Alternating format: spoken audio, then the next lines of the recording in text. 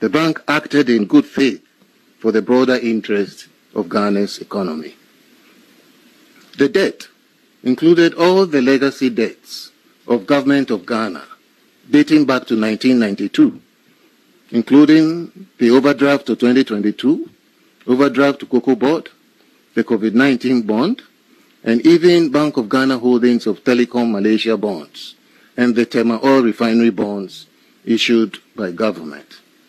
As of 2015, the accumulated claims on government and Cocoa Board were about 13 billion Ghana cedis.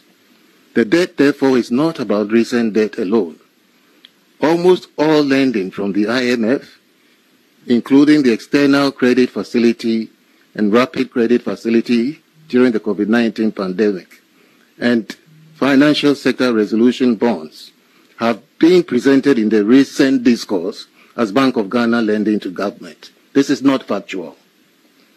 It is important to state that losses reported were technical losses arising from the haircut and the application of accounting standards, in particular IFRS 9, to estimate expected credit losses over the tenor of the government debt held by Bank of Ghana. It is not money lost by the Bank of Ghana through its operations in 2022.